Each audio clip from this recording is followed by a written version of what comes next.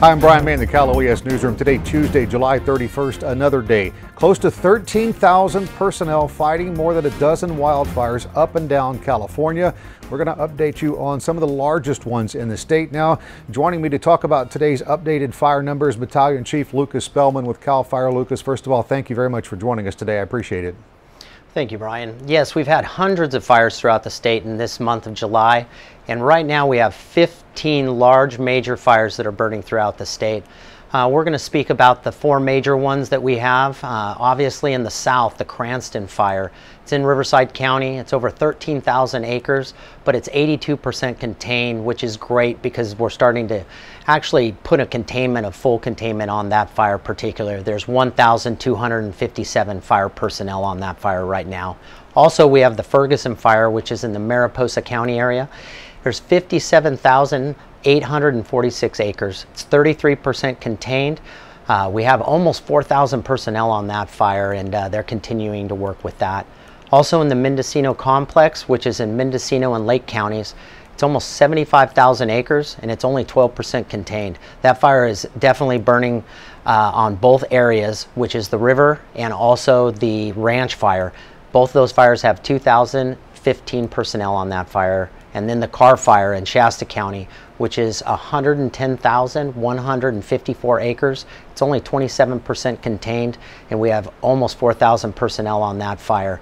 With that fire, we do have some concerns because there's a lot of smoke in the air, but there isn't as much fire that people can see.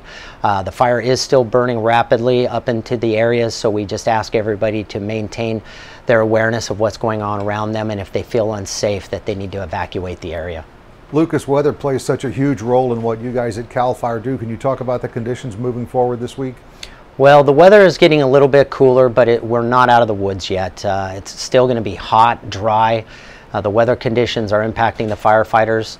And so as we look forward to this week, we just ask people not to be complacent. Even though it's a little bit cooler, this is still well within that wildfire burning conditions, and so we just continue to ask people to be cautious of what they're doing and try to maintain anything that they do outside maybe no later than 10 o'clock in the morning. And weather aside, what are some of the other challenges you see going forward?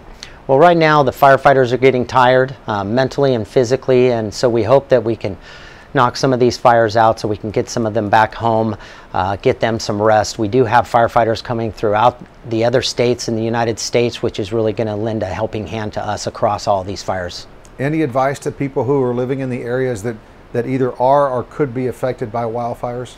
Well, we have the program Ready, Set, Go. Right now, anybody that's in the affected area, I would ask them to be in the set portion of that, which means that you would have everything that's ready, you would have it in your vehicle, and if something happens or you are evacuated by law enforcement, all you have to do is really put your pets in their crates and a key in the ignition and drive away.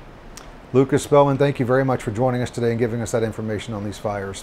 Thank you. For more information on any of the fires across the state, you can log on to the incident page on CAL FIRE's website. That's fire.ca.gov. Also, if you can go on Facebook, if you're in Shasta County, the Sheriff's Office in Shasta County has just released an interactive map. You can check to see if your house was either damaged or affected by the Carr fire. For Lucas Spellman with CAL FIRE, all of us at Cal OES and all of our local, state, and federal partners, I'm Brian May. Thanks for watching.